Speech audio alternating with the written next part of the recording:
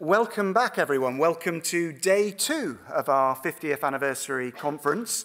And I hope everyone enjoyed the drinks reception and the dinner last night. The housekeeping rules, of course, remain unchanged.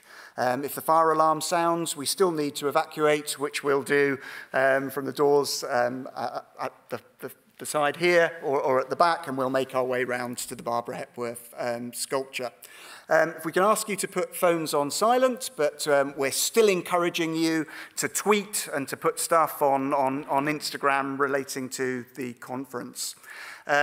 We are streaming live, and we have an online audience, and we are also recording today's proceedings, and the proceedings will go up in due course on the college YouTube channel. So again, as with yesterday, if you don't want to be filmed, probably best not to ask a question. As far as questions are concerned, obviously we do want you to ask questions, and if you have them, if you're in the room, if you can raise your hand if you have a question or statement, and the panel chair will direct the roving mic towards you. If you could give your name for the purposes of recording, that would be hugely appreciated. For the online audience, if you can use the Zoom Q&A function, then we will pick your questions up from there. The other thing to say to all of you is that, as with yesterday, this is an all-inclusive cruise. Teas, coffees, and the buffet lunch in the main dining hall. Do join. Excellent opportunity for networking and talking to others. Okay. The other thing is, for the speakers, if you haven't claimed your expenses yet, there are expenses forms on the table in the main concourse. So yesterday we put the focus on the origins and the early years of the Archive Centre. This afternoon we're going to peer into the future, finishing with a very timely keynote from Richard Ovenden, the librarian at the Bodleian in Oxford, who, delighted to say, is with us for the day. But before we get to that, we want to showcase more of the excellent research that's been done by our Archives by Fellows. And to explain why all of this is important, I want to start by playing another one of our 50th anniversary videos.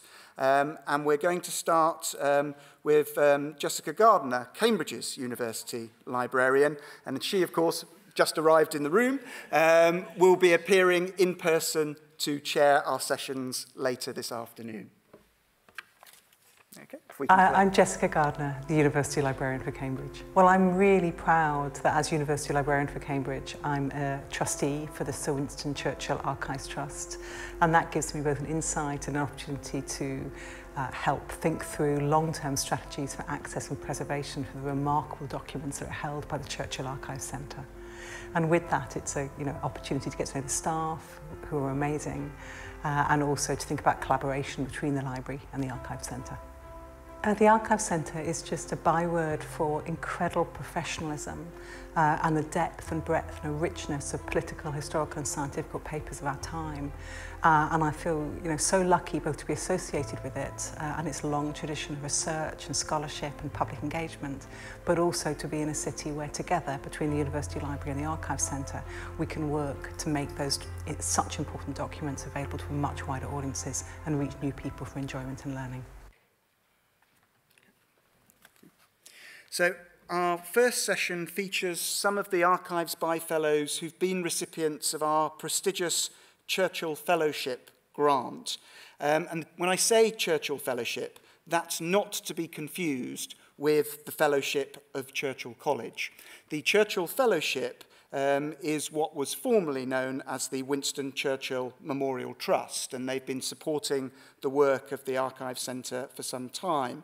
And it's my very great pleasure to introduce the Deputy Chair, Mr. James Williams, who's kindly come all the way from Cornwall, although he's come back because James actually was an undergraduate here in 1969. And I believe, James, you were a history major at a time before the Archive Centre existed, when there were very few historians on the campus here. So welcome back, and please come and tell us something about the work of the Churchill Fellowship, and then we will hand over to Dr. Pieter van Houten, Associate Professor from Polis, who will chair our first panel. James.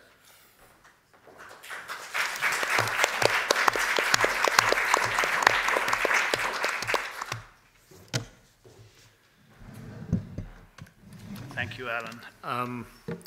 And I have to join virtually every speaker yesterday, and I'm sure speakers today, in just congratulating what has been done with what you've done at the Archive Centre, you and your team. It's an extraordinary centre of excellence, and I have the feeling I'm only scratching the surface of it, and I'm inclined to come back and learn very much more. And as Alan has said, I was lucky enough to come here in 1969, the year after Barbara Hepworth arrived. The historians at Churchill College were a very small island surrounded by mathematics and science and various other subjects. But we all, it was very important for us to be here. And I came down from Cambridge in '72, the year before the foundations were laid for the Archive Centre. So those are sort of bookmarks that I've reflected on. I just wanted briefly to tell you a little bit about the Churchill Fellowship, and as Alan said, we were formerly the Winston Churchill Memorial Trust. We were set up on Churchill's death in January 1965, and we were set up with a public subscription, which was basically from people all over the country, generally very small amounts of money, to commemorate Sir Winston. And in the early days, it was 2.4 million that was set up, that was in 1965. I'm just going to give you a little quote from Field Marshal Lord Alexander of Tunis, 2 days after Churchill had died. He said, "The great man has gone to the rest he has so well earned.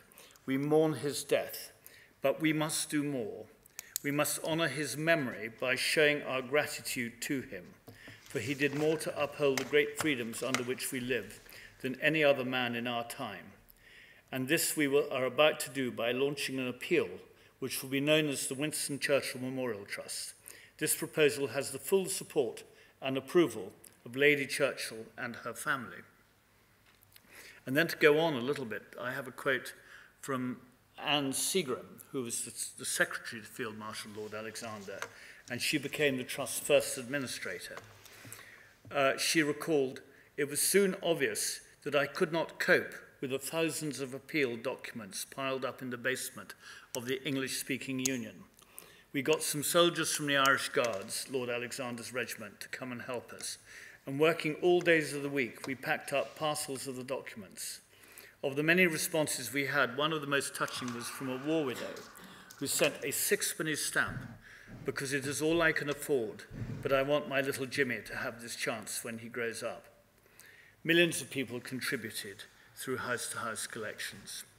So today, the Churchill Fellowship, very briefly on it, we offer UK citizens, and this is very much as was laid down, and Churchill himself would have approved this before he died, we offer them the chance to travel internationally, to build relationships, to exchange ideas, to learn from each other, and return with enhanced skills and confidence to contribute to their communities and professions in the UK.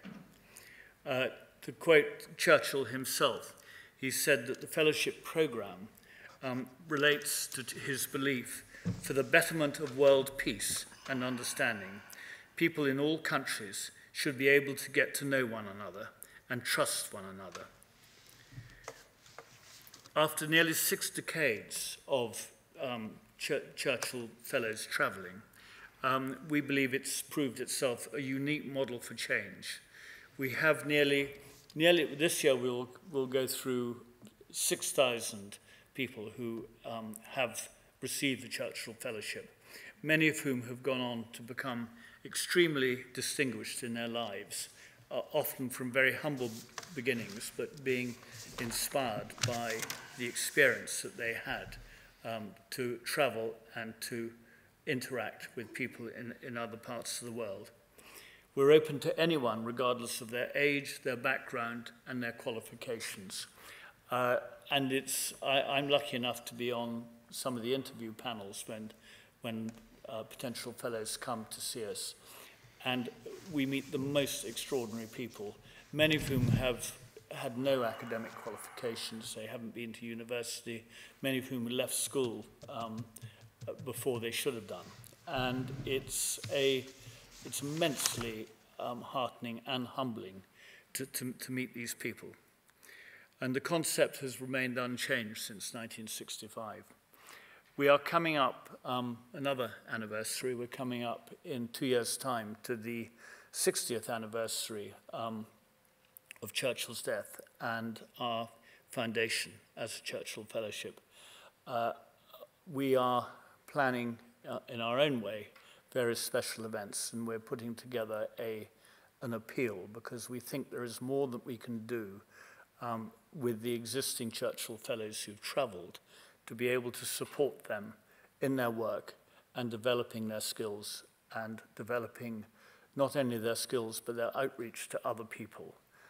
So to give you an example, we have a program at the moment, people working in suicide prevention and coming back to Britain, having seen what happens in other parts of the world, a network is formed of people doing that. That's just one of many, many examples. But we are very, very proud to be able to support the archives by offering by fellows, and I'm enormously looking forward to hearing about your work and your research, what you have done. And we shall long continue to do so, Alan. But thank you all very much.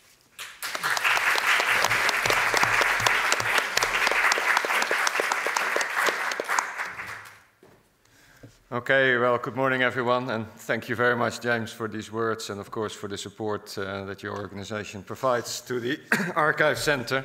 So I'm Pieter van Houten. I'm a fellow at this college, and most relevantly in this context, I'm currently the chair of the college's Archives Committee, which is the committee that is meant to oversee the functioning of the Archive Center, and I try to follow in the distinguished footsteps of various others that are in the room here, Mark, Frank, and Adrian. And this is actually a job in the college, a small job that is both very enjoyable and very enjoyable because of all the interesting stuff that's going on with the Archive Center, which I don't need to tell you, everyone is here. And also easy because the archive, as we have also heard from many others, is just run very well. So I would like to express my thanks to the whole team at the Archive Center for everything they do for the Archive Center and for the college. I can also report, we heard yesterday that the early years, the relation between the college and the Archive Center wasn't always that smooth, but that in recent times, and certainly at the moment, it has been very smooth, I think. And I'm sure that will continue. And also on behalf of the Archives Committee, thanks to everyone who supports the Archives Center. That includes the researchers, actually, that come and use it. There's no point of having an Archive Center if it isn't being used by researchers, as far as I'm concerned, and of course by everyone that supports in small and big ways the Archives Center. So that is introduction. So let's then get to the panel, where we hear, as we did yesterday in various panels, about all the interesting research that has been going on, in this case done by fellows that have been supported by grants from the Churchill Fellowship. The first thing to say is unfortunately, one of the listed speakers, Lyndsey Jenkins, is not with us today. She came down with COVID and is feeling sufficiently bad that even a Zoom presence wasn't an option. So that is unfortunate, but we have two very good speakers, I'm sure, both recent by-fellows here in 2022. So Jayne Gifford from the University of East Anglia will go first, who He's still in a job at East Anglia, for those of you that have been following what's been going on there, know why I'm saying this. So that's good news. And then we have Claire Knight, who is at Bristol, and is in the unique position that she was both an archives assistant at some point and an archives by-fellow years later. So she's in a particularly good position to talk about the archive. So without further ado, Jayne, the floor is yours. Thank you. Good morning, and thank you for inviting me here today for what has been a wonderful celebration of the Churchill Archives. And thank you to the Churchill Fellowship for the financial support, and a particular thanks to the Archive Centre team as well, who never fail to be welcoming and indulge us in listening to our forays into the archive. Their interest is much appreciated. So today I want to do two things. First of all, fly the flag for diaries as a historical source, and secondly, demonstrate that it's not just the well-known people of politicians, military personnel, and diplomats that are in the archive, but also some lesser-known individuals that can aid our understanding of the past. And we should look at these records of these less well-known or forgotten individuals. So why Blanche Lloyd? So I encountered Blanche Lloyd when researching my first book, Britain in Egypt. She was the wife of the High Commissioner for Egypt and the Sudan, George Lloyd, and her papers provided a colourful and unvarnished account of her time in the Nile Valley. I didn't, I must admit, consult her papers as widely as I should have, time being a constraint, and it was before cameras were allowed in the archive as well, so, you know, it was a very pointed dash. But I left the reading room with Andrew Riley's wise counsel that her diaries were fascinating and a wonderful resource, so I thought one day. So working on a biography of John Loder Maffey, who is Jonathan Aitken's grandfather, and for whom I'm still looking for a publisher, so if anyone has any hot tips, it brought me into contact with Blanche Lloyd once again. So who was she? Well, Blanche Lloyd nee Lascelles was the daughter of Commander Frederick Canning Lascelles and Frederica Maria Liddell. She's also the niece of the 4th Earl of Harewood. She was born in 1881, and Blanche was the second daughter of 6 siblings, the youngest being the more well-known, thanks to a certain Netflix series, of Alan or Tommy Lascelles. Considering Blanche could count on the Liddells, the Lane Foxes, the Lascelles, the Earls of Harewood in her family tree, it's perhaps somewhat surprising that there is not more references to her in the historical record. Particularly, you know, she marries George Lloyd, who is later Lord Lloyd of Dol-O'Brien, and also she leaves a voluminous written record as well. So what I will do today is to highlight a couple of excerpts from her diaries. Of course, they're mediated through my lens as a historian as well, but they showcase some of her experiences. And the diaries span the years of 1906 to 1966, and they total 33 volumes. And just to say, a health warning, these reflections are still very much a work in progress. So why write a diary? We kind of touched on this a little bit yesterday. 2 reasons, milestones and for posterity, and for Blanche, it's very much both. In 1916, she writes, "After 4 years of very sporadic and half-hearted attempts at diary writing, I intend to try again, mainly inspired by the interest George and I have found, even in the depths of war, in reading the accounts of my old adventures.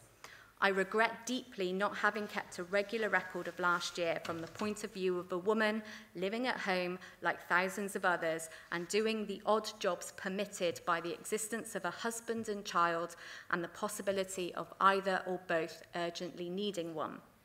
She continues, "I have all my letters to George and his to me, besides his very interesting diaries, far more thrilling than anything I could have written at home.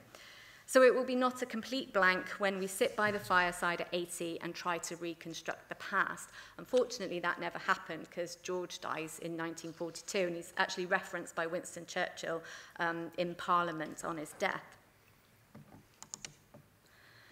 So I mentioned Blanche's diary keeping, it was also about milestones. So why had it become more important for her to keep a diary, more worthwhile? Well, she was appointed as a maid of honour in Queen Alexandra's household between 1906 and 1911. And Queen Alexandra was the daughter of Christian IX of Denmark, and she married Edward VII in 1863. The maid of honour occupied a junior role to a lady-in-waiting, but it did mean that Blanche was able to curate an influential and extensive network of individuals, such as Lady Harding, who was later to accompany her husband as the Viceroy of India, and they also presided over the visit of King George V with the Durbar in 1911. And Blanche also knew Charlotte Knollys, Lady of the Bedchamber, and she was the first female private secretary in the royal court to Queen Alexandra. And it's just interesting to quote there as well, you know, this is the beginning of a new life. So again, her thinking about milestones as she became the maid of honour. On the 13th of November 1911, Blanche marries George Lloyd, a Liberal Unionist and later a Conservative MP at St Margaret's in Westminster, and she was 30 years old.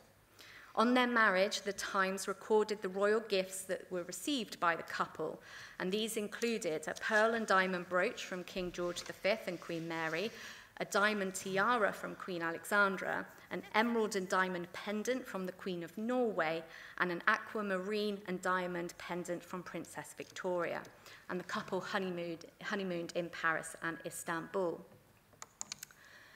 Less than a year later, Blanche gives birth to a son on Monday, the 30th of September 1912 at 5:30 a.m. And he was named Alexander David Frederick, known as David. Blanche recorded, "I didn't have such a very bad time as I was only taken ill at 8:30 on Sunday evening." Note the fact that she uses the word ill instead of going into labour. A few days later, however, Blanche was actually taken ill with an inflammation of the kidneys. Her recovery took almost 8 weeks, at which point David was christened with Queen Alexandra and Lady Carnarvon among his godparents. Now, the nature of the Lloyds' place in society, as well as George Lloyd's career, framed the relationship between mother and son. And at 5 months old, David remained in Britain, whilst Blanche and George spent 2 months in East Africa to explore potential commercial opportunities. David boarded at Eton, and his visits to Blanche and George whilst they were posted abroad were recorded fully in her diaries. For example, on David's departure from Egypt in January 1929, Blanche wrote, "David went off on Sunday, just as sadly as ever, bless him, and it is a sad moment when we have to part with him." And when he returns for the Easter holidays in April, Blanche comments, "David arrived for his holidays, though I feel I've hardly had time to look at him till today. He has grown another inch and looks very fit and is cheery and as delicious as ever." Now, although wanting to settle in the countryside once George had been forced to resign in 1929, Blanche travelled extensively both before and during her marriage. Destinations included France, Italy, and the Near East before and after the First World War. But perhaps she wasn't, as always, as courageous. On a trip to Jerusalem in 1929, Blanche and David visited the Dome of the Rock. David and his friend were very anxious to go up into the gallery of the dome. And as we climbed up the first stage of the ascent, I discovered, to my horror, that getting into the dome proper entailed emerging onto the sloping-headed roof, clambering up it, and then going up a skeleton iron ladder to the leaden gallery running outside the dome. And in order to get to the door, which leads to the inside of the gallery, one has to walk about 30 yards along this very perilous path with nothing but a very thin-looking wire attached to the dome to hang on to. So when I got to the top of the ladder, I found I could not face it and rather shamefully scuttled down again. Now, Blanche accompanied George on his postings abroad to Bombay as he fulfilled the role of governor of the Bombay presidency between 1918 and 1924, and also to Egypt as he took on the post for High Commissioner for Egypt and the Sudan between 1925 and 1929. Now, these postings, coupled with her maid of honour duties prior to her marriage, meant that Blanche continued to cultivate a wide network of courtiers, politicians, military personnel, and other influential individuals. As David Lambert and Alan Lester have explored in their edited collection, Colonial Lives Across the British Empire, which focuses on the long 19th century, I advocate that imperial careering can be equally applied to those involved in the British Empire of the 20th century, and perhaps even more so. The experiences of individuals such as Blanche from the royal court to India to the Nile Valley, where she took on responsibilities of working with the Red Cross or fundraising for hospitals and charities, demonstrates how meaningful connections were made and remade. Now, in drawing together the threads of an individual through the prism of diaries, what can we conclude? Well, diaries provide an insight into both the individual's life as well as to the wider world that would otherwise be lost to us. The very nature of diaries, like the British Diplomatic Oral History Programme interviews, outline the complexities of knowledge networks and imperial connections that are woven into the life of the individual. Diaries add a texture and depth to our understanding that is simply not available in other archival sources. For example, I discovered that Diana Maffei, who's the daughter of John Maffei, suffered from diabetes that contributed to her sudden death at the age of 22. I'd been unable to find anything else as to why Diana had died at that point in time. Now, these sources recover the lives of individuals, especially women, before marriage, as well as shining a light on the invisible work of imperial or diplomatic wives. Diaries such as those written by Blanche Lloyd offer a window into the shifting kaleidoscope of the female experience during the first half of the 20th century. Thank you.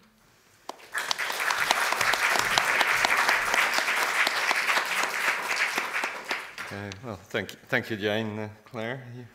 Excellent, yeah. Thank you very much I'm so happy to be here. I think my journey was already mentioned. It took about 15 years to get from sitting in one of those seats there to sitting in this little seat up here, but I'm very much enjoying the moment, and I've brought along my little memorabilia from when I was an archives assistant attending these kinds of conferences hosted by the college. So, today I'm going to pick up not on ambassadorial wives or diplomatic wives, but instead on diplomatic cinema, or films that functioned as ambassadors. So, the history of diplomatic relations between the United Kingdom and the Soviet Union was, of course, a very fraught one. The UK was reluctant to recognize the new government in the 1920s and was wary of Soviet intentions throughout the 1930s, one could say with good reason. For its part, the USSR feared a British conspiracy, and they prepared for war, a defensive war against capitalist attack. Then if we skip ahead into the decades of the Cold War, and we have, about 50 years riven with spies and counter-spies, with double and triple agents, and all of the things that gave rise to the Cambridge Five and copious Ian Fleming and Jean le Carré novels. But amidst all of this sort of tension, there was a brief period where tensions were washed away, or at least they were temporarily drowned out by a flood of approbation, admiration, and dare I say even affection for Russia on the part of the British public. This was the 4 years of the Anglo-Soviet alliance that ran from 1941 to 1945. So my current research project looks at the British media during this period and its depiction of the Soviet enemy turned ally. Initially, I was also going to be looking at the Russian side, but that has now been made impossible, unfortunately. Now, I've been using the Churchill Archives Center for its collections on wartime radio, on the Aid to Russia campaign headed by Mrs. Churchill and her trip to Russia, and of course, Churchill's correspondence with Stalin, which perhaps surprisingly for our audience members, often drifted to the topic of films and cinema, and they used diplomatic pouches to send one another films during this alliance. Since cinema is my favorite form of media, I've chosen it to focus in on and give you a few snapshots today about how cinema served as a sort of ambassador during the alliance. So we'll look at three snapshots. The first one, we'll look at films exchanged between the governments for public viewing. Then we'll look at films exchanged personally between Churchill and Stalin. And then finally, we'll have a little snippet of British feature films that depicted the relationship between the Soviets and the Brits during the times of the alliance. So first off, the film exchange between the two countries. So Russian films in the UK. The entry of the USSR into the war was met with a palpable sense of relief across Britain at the breathing space that this new front afforded in the Battle of Britain. This relief quickly turned into horror and sympathy at the tragedy that was unfolding as the Wehrmacht were steamrolling essentially through the Soviet Union. And it also turned into a vocal demand from the public that the British government do something significant to help the Allies. So to this end, Lord Beaverbrook, a fellow Canadian, as the Minister of War Production, adopted a very, shall we say, Soviet-style labor campaign, things like Tank Week and so on, to boost boost war production in order to supply Russia. Mrs. Churchill, for her part, she, of course, with the encouragement of her husband and also Anthony Eden, and the help of the Red Cross, set up the Aid to Russia Fund. Let's see here. Again, we see a very strong Soviet influence. The one poster there is actually a Soviet wartime poster that's been repurposed for the Aid to Russia Fund. And they garnered tremendous support, very similar actually to what James was saying about the Memorial Fund after Churchill died. It was very small donations, very often, you know, pennies and halfpennies and this sort of thing from across the British Empire, actually. But they managed to raise a total of £8 million at the time, and this was used to supply medical equipment and other necessities to the Russian ally. But these support efforts alone were not enough to satisfy the public demand that the government do something, or to satisfy the popular interest in Russia that was tantamount to an obsession during these years. The British public sought not simply to aid Russia, but also to get to know Russia and Russians, its people, its culture, its everyday way of life. And so, practically from the moment of the invasion of the Soviet Union, we see a virtual explosion of Soviet films onto British screens, thanks to both government facilitation, but also grassroots demand. Now, partnering with the London-based Soviet Film Agency, the Ministry of Information released dozens of Soviet newsreels, and also documentaries, and dramatic shorts. Now, there we go. Most of these focused on the courageous Soviet war effort, but a significant minority also showcased life in the Soviet Union, with films on women, the harvest, Soviet multinationality, and the Soviet school child. Alongside the documentaries, a great many full-length feature films also appeared. At first, just pre-war films, both new and old to British audiences. Let me see here. We are from Kronstadt, Pieter the Great. And this one was about a famous pilot. It actually has Stalin. Stalin shows up in the film, not really him, an actor who plays him. And he plays the perfect father in the film, of course. And eventually, we also see new wartime films as well being shown on British screens, particularly partisan films like The Rainbow and No Greater Love. Now, this marked a significant turnaround for the Ministry of Information and for the British Board of Film Censors, which had, throughout the 1920s and 30s, actively repressed Soviet films such as Battleship Potemkin as Bolshevik propaganda. And they had made it very difficult for Soviet films to screen outside of private club showings, essentially. But even more interesting than their sudden approval for release was the way in which these films were marketed. And shall we just say it was very enthusiastic, the marketing. So the Tatler chain of cinema theaters was particularly proactive.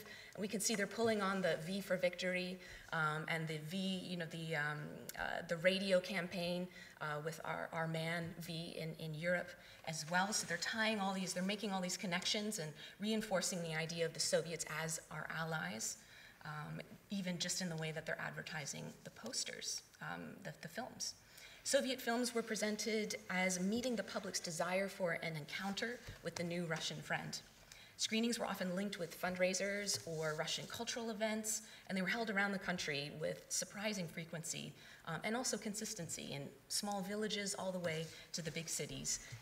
Harrods actually featured a Timoshenko display in honor of the Soviet Marshal Timoshenko.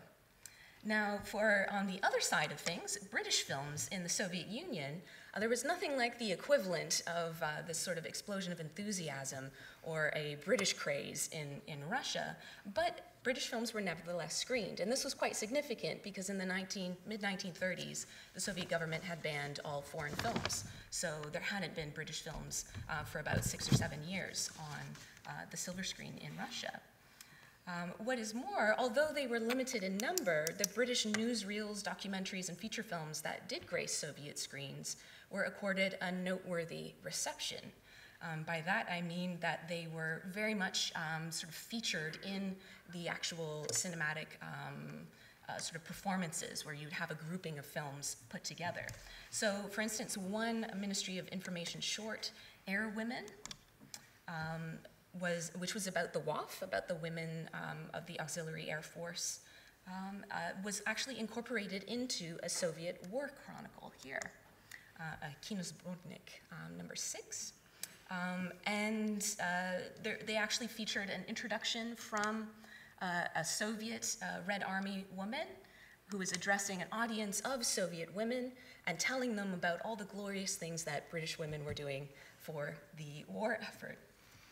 Now, one of Churchill's favorite films, Lady Hamilton, from 1941, was also sent to the Soviet Union and screened widely. It became very, very popular. And now this film's interesting, of course, because it uses the tale of Nelson's romance with Emma Lady Hamilton during the Napoleonic Wars in order to present Britain as a nation that stands alone in battle, protecting the civilized world, defending Europe against a tyrannical dictator. So it's a fairly clear analogy here. It became an instant classic with Soviet audiences and with Stalin personally as well. Meanwhile, the British war documentary Desert Victory, another one of Churchill's favorites, was actually reviewed glowingly in Pravda, the official organ of the Communist Party of the Soviet Union.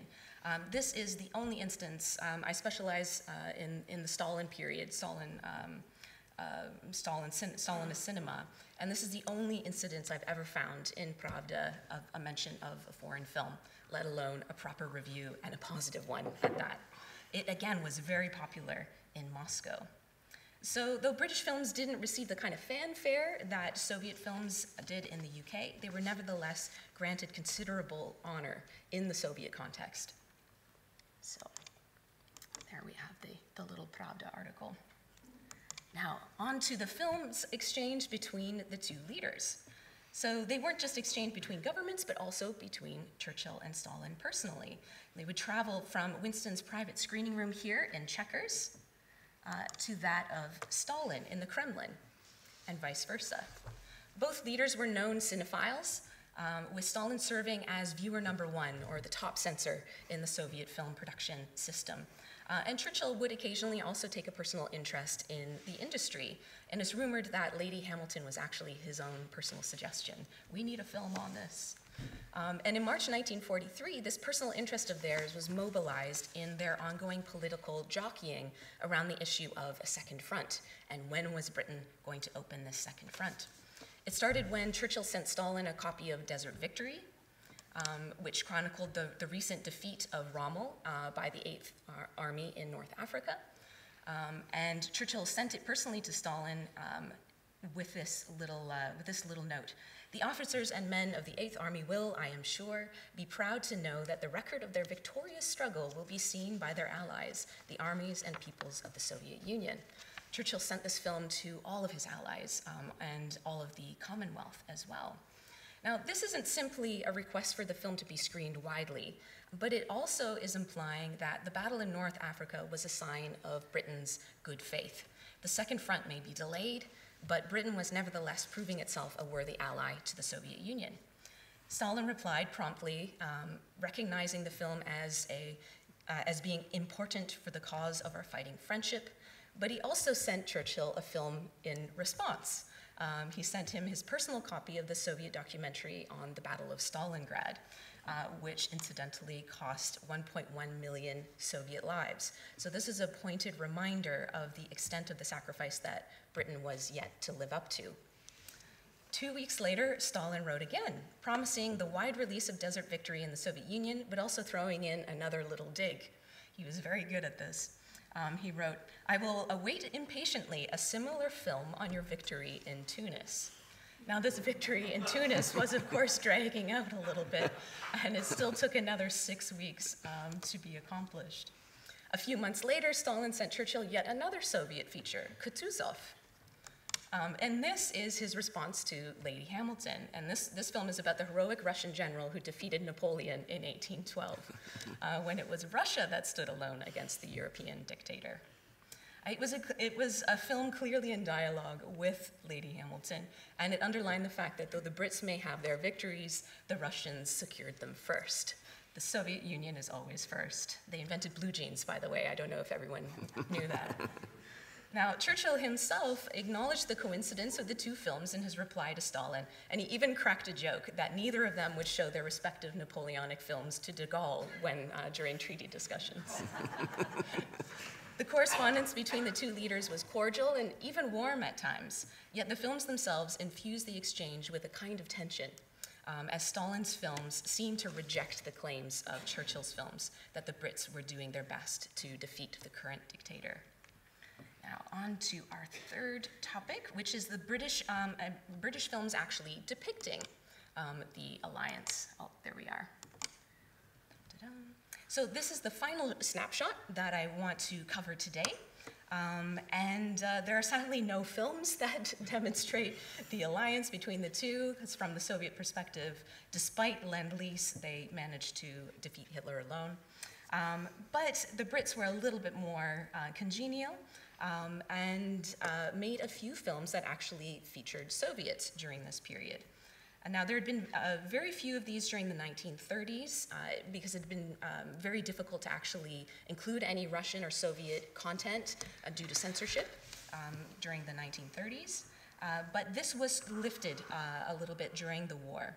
So during these wars of alliance, we have just a handful of films. We have Laurence Olivier in the lead as Ivan Kuznetsov in The Demi-Paradise, which was also known as Adventure for Two. It was directed by Asquith's son, actually, quite interestingly.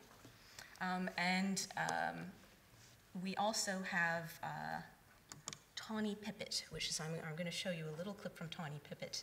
And in this one, we have Lucy Mannheim, who features as a Soviet woman sniper from the Red Army named Olga Bakalova.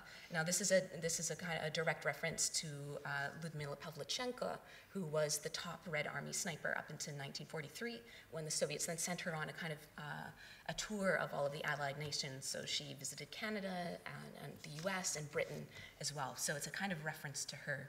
Ironically, in the film, she's actually played by a German actress and has a very heavy German accent. I don't know what they were doing with casting.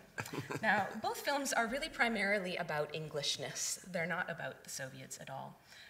The first film is essentially Ivan's 2-year struggle to understand the British sense of humor, which he doesn't quite get, but almost. And the second one, Tawny Pipit, is very interesting, I would say. Now, ostensibly, it's about a nesting pair of tawny pipits, which you may or may not know are birds that have only very, very rarely actually arrive in the UK. And in the context of the film, they've never before been seen in England. And the film follows the lengths to which a heroic fighter pilot who is recovering, he's on medical leave, and the nurse who is, of course, nursing him and quietly falling in love with him, and the entire population of a bucolic English village.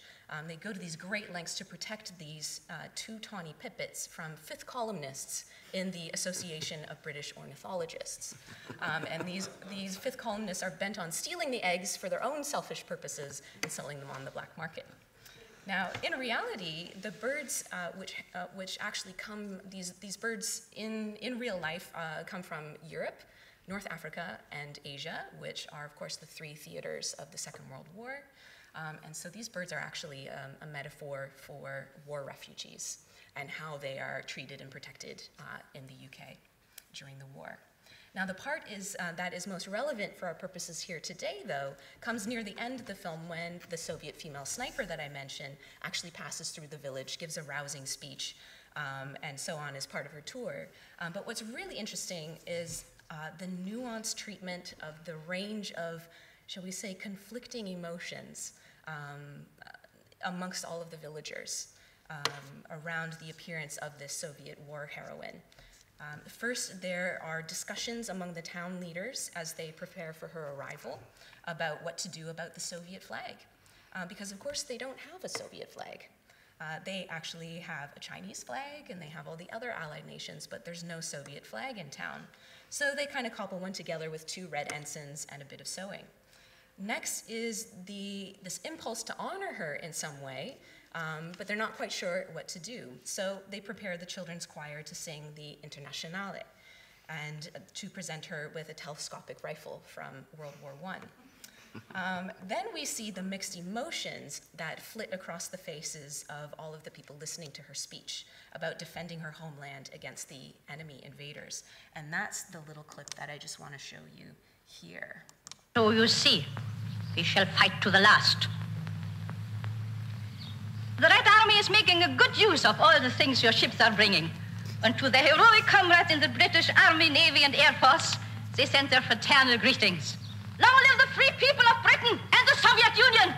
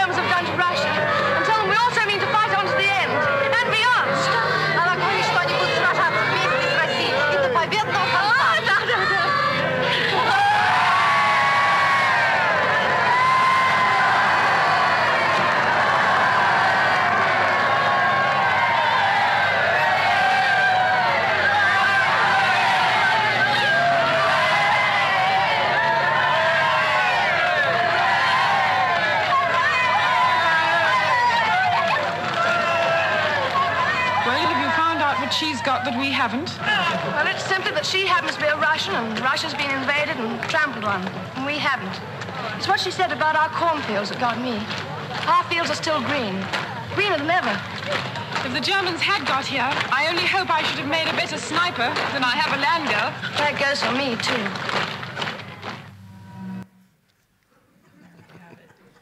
So just in case you missed it, the response of the World War I veteran and the vicar as they realize who and what they're cheering for, the free peoples of the Soviet Union.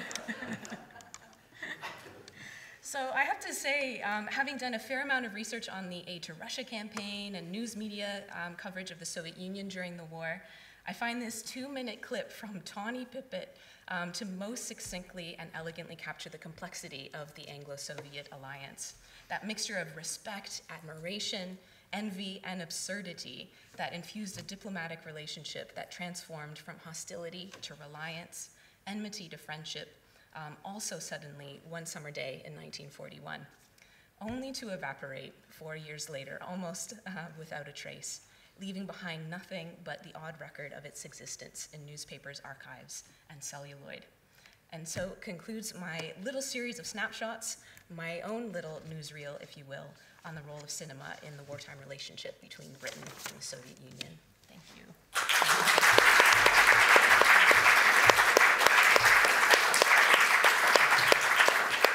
Thank you very much, Claire. So we have some time now as a result of having only 2 people on this panel.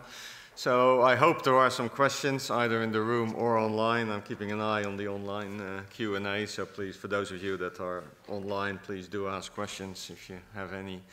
But are there any questions in the back there?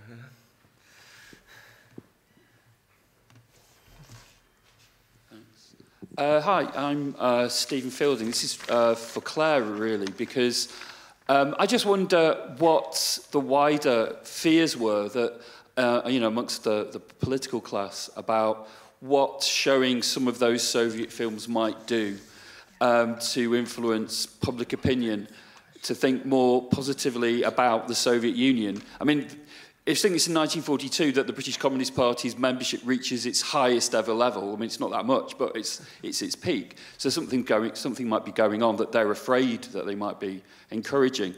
And secondly, this is just to say that subsequent depictions of this moment are a bit rare. But I know of one which is in Dad's Army. There's an episode of Dad's Army which you may know of, when the similar kind of meeting that is depicted in Tawny Pipit happens, and Sergeant Wilson is mistaken by the Soviet for the proletarian, which of course is very ironic. But anyway, that's. But I've got a serious question as well. Yeah. Oh, that's brilliant. I'll have to look up. I have to admit, I've not yet, tackled Dad's Army, but now I know where to start. Yeah, it's an excellent question, because that is exactly what was going through the minds of the political elite. What do we do with this sudden enthusiasm?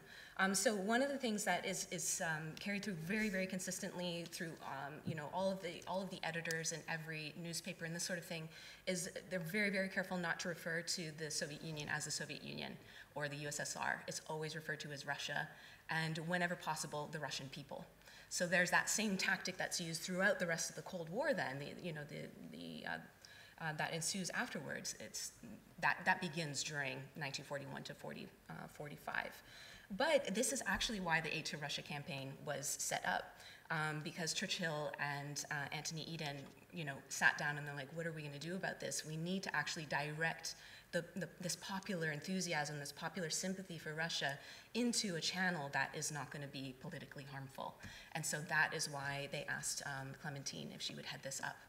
Essentially, so although it is a popular movement, it was very much directed very deliberately by the political elite to do that very thing. And so they're very much watching all of the socialist and communist media within the UK. Censorship is still very, very tight in those regards.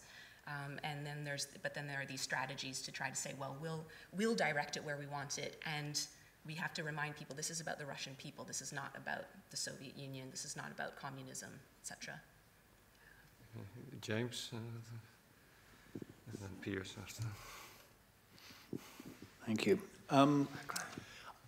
The Arctic convoys were obviously a point of direct point of contact, if you like, whereas most of it was distant. I think I heard an allusion in that clip to the ships, but did you find that the Arctic convoys were a subject for films or for other media that was exchanged at all? Yeah, no, interestingly, you would think that it would be, because the Soviets are very intent on their Arctic presence. They had a slogan, we'll raise the temperature of the Arctic by 2 degrees, and things like that, which is now unfortunately coming true.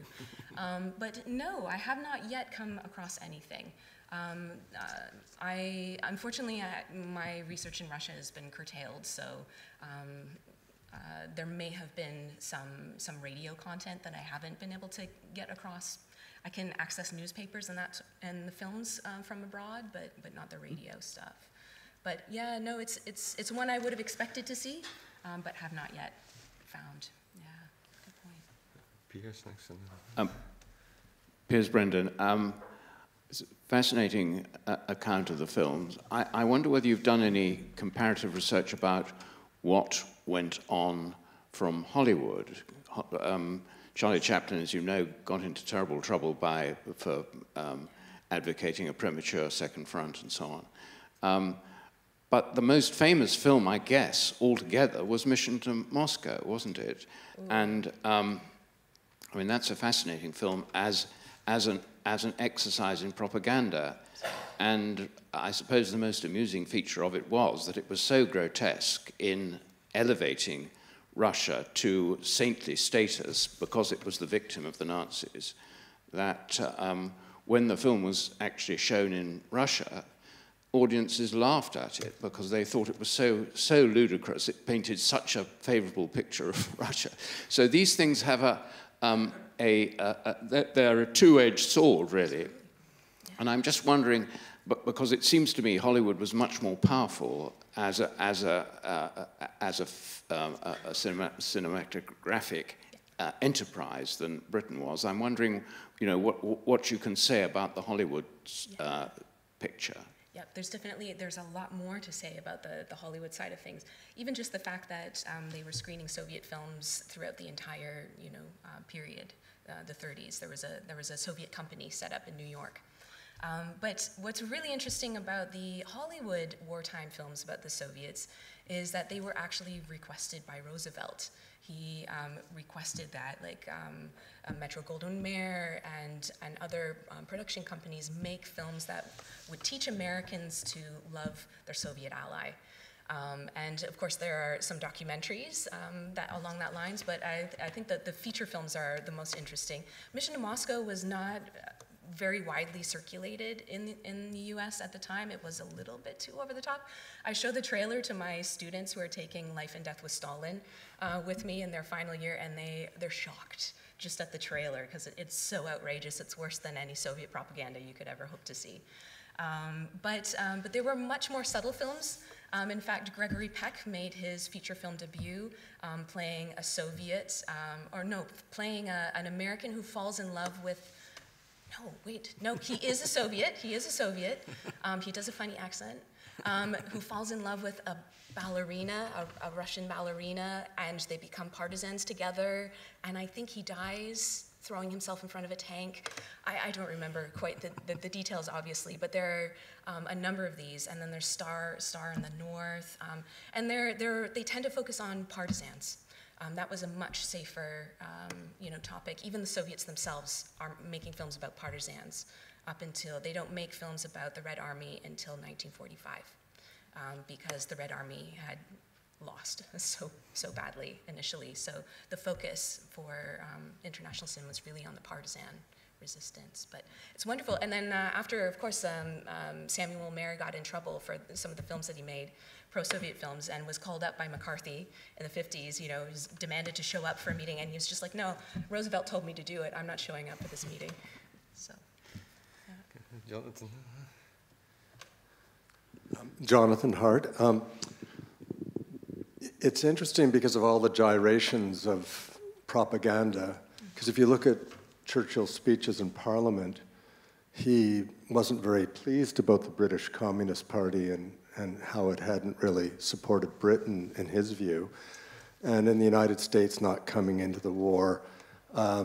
Very conveniently, as often people forget the pact between Russia and the Nazis and how they were carving up Eastern Europe and fighting over things like who gets Romania and so on. So it's interesting to see how obviously that's in some kind of public record, yet they're exchanging films. So Stalin's phrase, I think, that you used was sort of friends in arms. And you get this kind of mythologizing, which Putin does, where he's born in a city in Swedish land, and that's not part of the narrative. And the University of Tartu is an old Swedish university, even though it's in Estonia. So it depends where you draw the line, but it seems just with this kind of film, it's like, oh, last year or the year before, they were our enemy, or they, whatever. Now they're our great friends, and how do we bend ourselves out of shape? But I love that thing that they're both I suppose, fellows in freedom.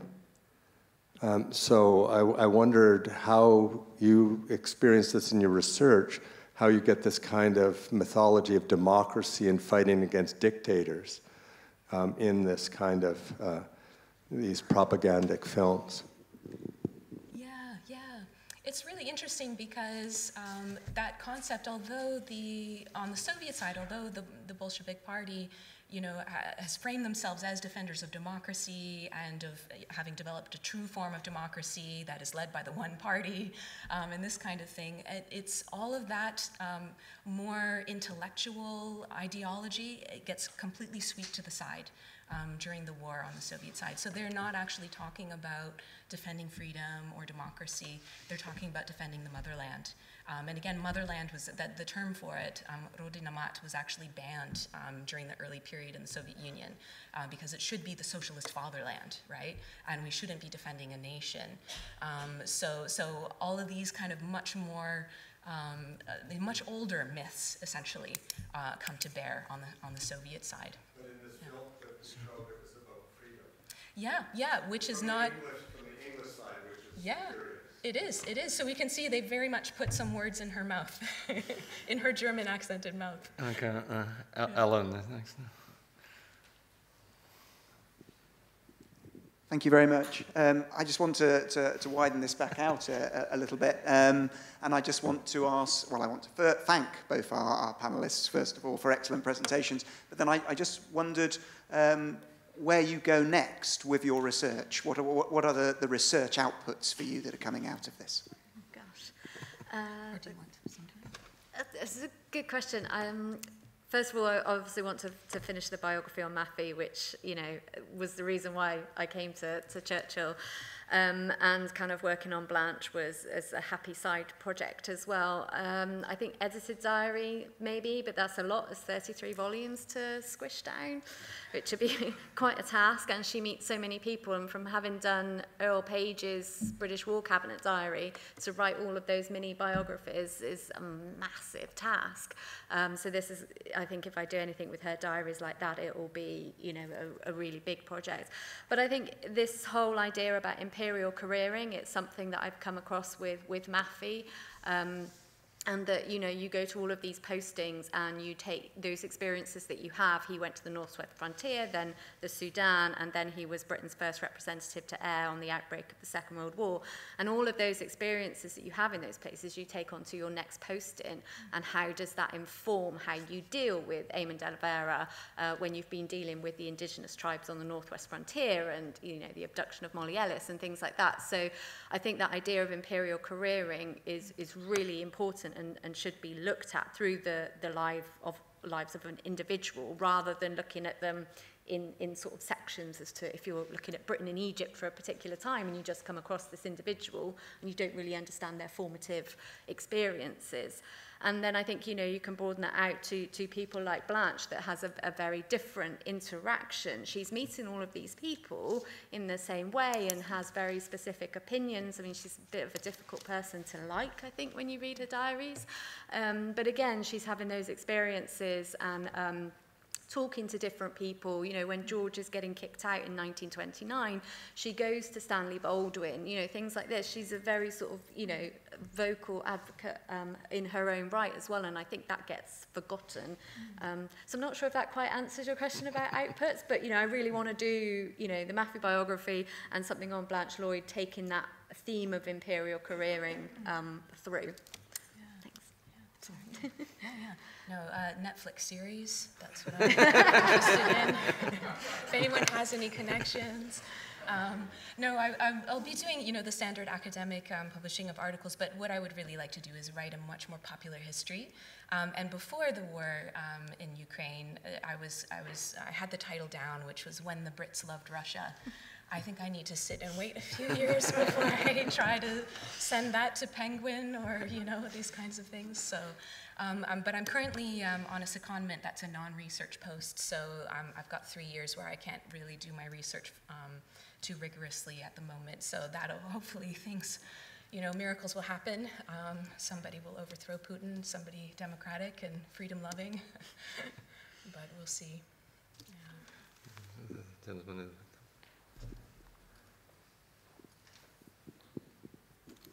Thank you again, David Walden from the Roosevelt Institute. I really enjoyed both panels. I'm glad FDR came up with Metro-Goldwyn-Mayer. He certainly deserves to be mentioned in this context. And I just wanted to say, we did the FDR Library did a wonderful exhibit, temporary exhibit on posters from the Second World War. And the ones depicting the Soviet Army were extraordinary. The one I remember the most, I wish I had a copy of it here to show you, was the wonderful picture of a Soviet soldier. The headline was, "This man is your friend. He fights for freedom." So it echoes what our colleagues were saying. Yeah, okay. That's brilliant. Yeah. Miriam? Sorry. Wait for the microphone thing. In the occupied countries during the Second World War, the Nazi propaganda went very heavily on population. So I guess they were aware, I mean, the Allied who were not occupied were aware of that. So how far was it an inspiration to do something with cinema? And I've got a question for Blanche as well. A number of, I like your phrase, imperial currying. I think it's a very good one to describe what happened to many women, many wives at the time.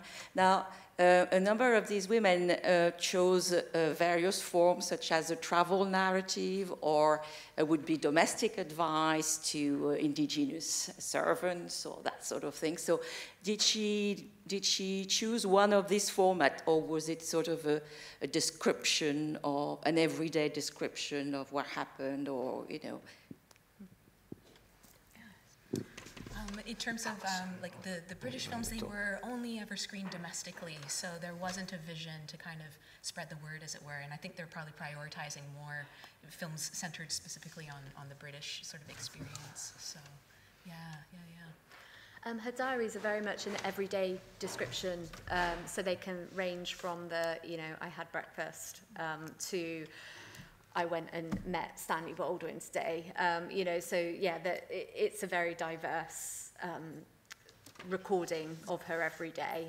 So it is everything from the domestic to the political, to the travel, to the family.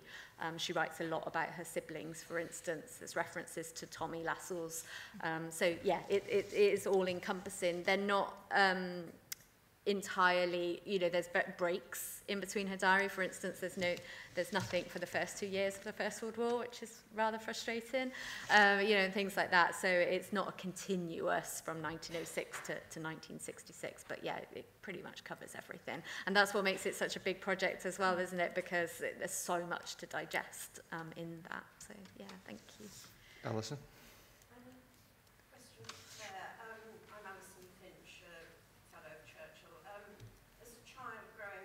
And 60s, I had the impression that Russian culture and Russia was still quite popular in spite of all the revelations about Stalin. So, for example, people used to go and see the Red Army Choir. It was the Red Army, you know, everybody knew that, and this was in the 60s. People learned Russian. It was a popular language, not just because it was perceived to be popular, perceived to be useful in the Cold War, but just in itself. And I read modern languages at Girton, and very remarkably in my year there were more of us doing Russian than were doing German. So I wonder if you might look at some of the populist aftermath, if you like, that it wasn't just that Britain loved Russia during the war, you know, even after the revelations about Stalin, that there continued to be a residue. Hang on, we're starting to actually slightly run out of time, at least 2 more people, so I suggest we do these questions. Collect them, and then you answer them. So there's Dan, and then there's Christoph. Happy to see you, Pope. This is for Jayne. When you were looking at Blanche's diaries, did you look at the diaries themselves as to sort of see who she sort of was, what the conditions they were in, what sort of like brand of diary she actually wrote in, to sort of give an insight of who she was and what sort of things she wrote about and stuff? Yes, mine's also for Jayne. One of the things we talked about yesterday was soft power and hard power, and it was often the wife of a senior person, like the wife of somebody like George Lloyd, obviously probably did have a lot of soft power, you know. And did you find anything about that, you know, that where Blanche was actually playing quite a major role behind the scenes, you know, that she was actually more powerful than just being George Lloyd's wife would suggest? Are there any other questions? Because then I'm going to ask both. There's one in the back there, and then you get a chance to answer all of them. There's one more question there, I think. Yeah, I think I'm the only one Asian here. I'm Chinese. I'm from Singapore. I'm doing IR research now, so I'm also so independent. journalists. Thank you very much for the family, the fantastic movie I haven't ever seen before. What do you think Asian country like during the period 1941 to 1945 and ASEAN countries fighting, you know, was, I think that time, Singapore still colonial by British, yeah. So what do you think that appears as cinematical in South Asian countries and ASEAN countries? I think ASEAN country was heavens published, so what do you think? Thank you very much. And there's one final question on the top, and then I hope you can manage this. I'll give everyone the opportunity. Thank you. If you'll, Stephen Wright is my name. If you'd allow just another question about Blanche Lloyd, the short excerpts which Jayne read illustrated her vividness, her capacity to write, which is really impressive. But your selections were about her in the grand imperial days. I wonder, given that you said, I think, that she continued until the 1960s, how Blanche dealt with the more modern times. Firstly, the privations in the Second World War and the difficulties of the Second World War, but also the period of decolonization and the end of empire. Thank you. Okay, well, the easy task to our two panelists to answer all these questions now to wrap up. So, who wants to go first? Okay, yes, I did look at the physical copies of the diaries. The poor archives team are bringing all out the 33 volumes for me. They do change. Like one of the early ones actually has like a sort of lock on it. The middle period of her life, there's quite a lot of space to write. But as it goes on, sort of the diaries from the 50s and 60s are kind of like the half-page ones. So, you know, a day to half a page. So it does get less as she gets older.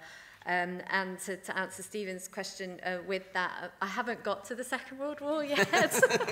I've been furiously trying to transcribe them. After learning to read Maffey's handwriting, her writing is an absolute dream to read now.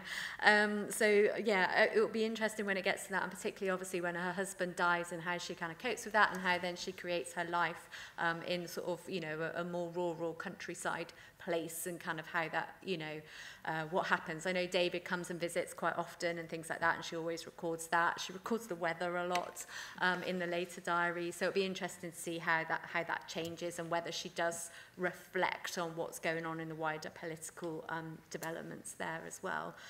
So just take and Christopher's soft power question.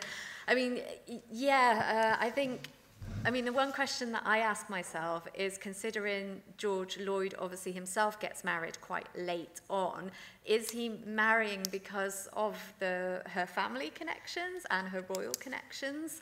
That's something I've been asking myself. I don't know whether I'll actually ever find out the answer, but I mean, she does give him quite a, you know, elevation in that way. And, you know, she's still, when they visit Windsor, she sort of says, oh, it's like coming home, you know, things like this. So, you know, and obviously with David Baldwin at Eton, obviously, you know, Windsor Castle overlooks Eton.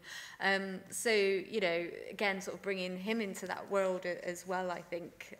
But that's one of my little questions I've got in the back of my mind. Does he marry her because she is, you know, with the Lassells, the Liddles, the Lane Foxes, she's quite high up there, right? Which is why I'm so surprised that there's nothing more about her. So, yeah, I think that was all of them. Very good job, Claire.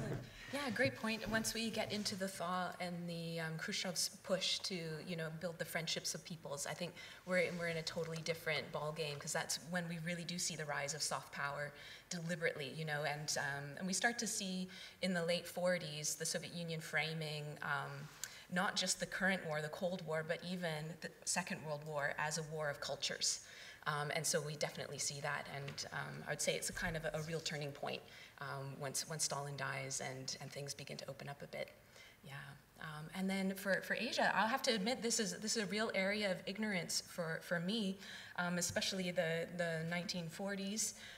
But yeah, I think it would be a really fascinating study to look at. I know in Soviet films during the war and after the war, the Asian presence is really important. So there's always a good Soviet of Asian background in all of these war films to demonstrate, that Soviet socialism appeals to the entire globe and holds the solutions for the Chinese people as well. And so I think that would be a really interesting question to follow up on for sure. Thank you. Okay, well, thank you very much. I think we then come to the end of this panel. So thank you very much to the two presenters. Excellent presentations. Excellent Q&A, so thank you very much. And I think there is now coffee in the buttery, I assume, like yesterday.